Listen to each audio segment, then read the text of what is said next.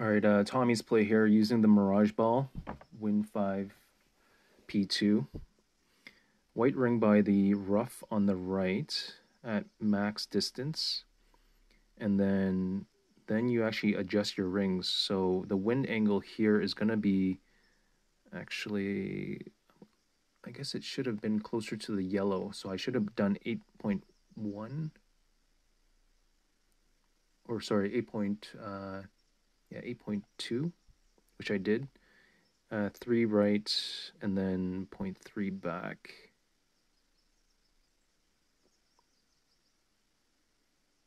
And then just try to hit perfect. It's coming pretty hot.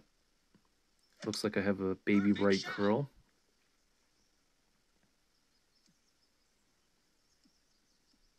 But yeah, I'll take it.